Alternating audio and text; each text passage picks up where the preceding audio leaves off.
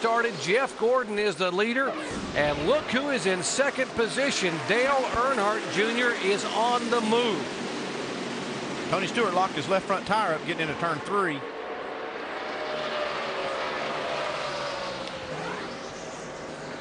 Spin and heavy contact. McMurray's involved. Montoya's involved. Ryan Newman slowing down. David Reagan is there. And now fire on the front of one car.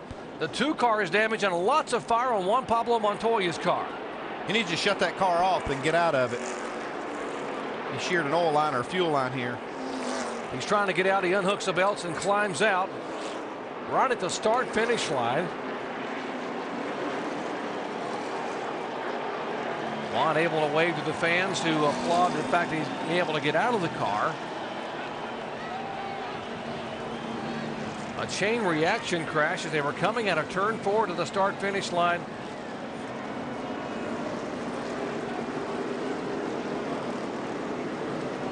Montoya, he is okay. They're going to have him take him in to be checked out at the care center.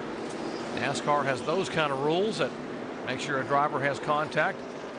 Now, the 2 car had to finish 36th or better tonight, and he was damaged in that fray just a moment ago. Yeah, and he's not in much trouble right now because the rear wing is in pretty good shape, but it's awful high up. It got pushed up, and that can cause the car to push really, really bad, slide the front end. So this could mean big trouble for Busch. There's a fire underneath the 31 car. We had just gone back to green. Now watch top of your screen coming out of turn 4, and you're going to see this thing all start to develop. The 12 car spins.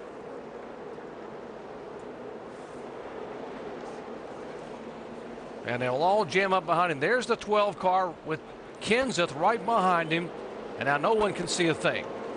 Kevin Harvick makes a good move down through the grass, doesn't get any damage. He gets through it. Harvick gets right through it, no problem whatsoever. Watching from the in-car camera. Well, Harvick dodged a bullet right here.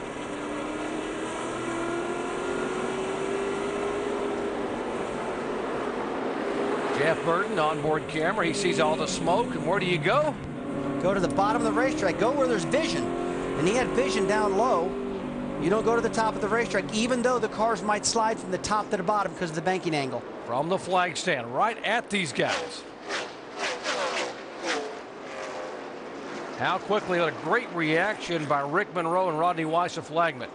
And then fire erupts in the front of this Dodge. He sheared an oil line or a fuel line, and he tried to take off. And as soon as he did, it just, this fire erupted. He just stopped and got out of it. Uh-oh, this could be a problem here for Harvick. This is not good news. Harvick's car overheating real bad. Kurt Busch has got a big problem. One thing that happened right here on this, when he went through the grass, he could have packed all that up in the front of this car. Now you see it. And that's what he's done. Now, C4, we're going to stop us. We can just, I think we can stop it. Be okay. We'll just come in the next time after you cut it off here. They're going to shut these cars off here, and it could help these guys let this thing cool off, but they still can't work on it. They're going to have to come back in the pits and clean this grill off. Remember here in May, in the spring race here, that his teammate, Jeff Burton, had a very good race car, and suddenly, boom, the engine went away, and he finished 43rd. So Kevin Harvick, sitting there watching that steam pour out in front of the hood, has got to be concerned. And what makes this even more of a concern is he looks at that leaderboard and he sees that number 8 in second spot. Yeah, but still, he's got to get up in the 20s right now. Get this car down pit road after they go back, bring the red flag out, and put water in this car, cool it down, take the time. They can do that on a pit stop.